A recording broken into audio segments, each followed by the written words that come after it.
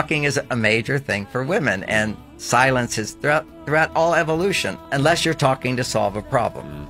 But us problem solvers who use language to solve problems, we're the worst at communicating with our wives. But let's just say a woman is being a female, in touch with her female, little things make a big difference in terms of an emotional response. And for men, we don't notice little stuff. You know, it's just, what am I going to do to solve it? Go right into testosterone. For women is, what am I feeling inside? And let's talk about it. And then men would think, well, why do we need to talk? If she says it's not really a big deal, he'll say, then we don't need to talk about it.